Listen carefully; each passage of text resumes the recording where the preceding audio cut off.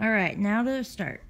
So we're going to learn how to do the chain, and we're going to do that by first starting off, you're going to weave your yarn through your fingers like this. And this is important for keeping tension throughout and making it a little more comfortable. So what I like to do is take my middle finger and my thumb and kind of anchor it at the bottom there as I'm working. And then have my finger up here.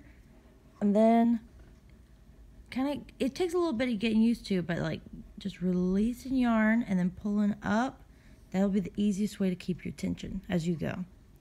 So we're going to learn how to do the chain. You yarn over, turn your hook, pull back through. Yarn over, pull through. And see how I'm doing that? Just a little bit at a time. Yarn over, turn, pull through. And then every so often I like to readjust here. Just have that anchoring going on. Yarn over, pull through. Alright, and that's the chain stitch.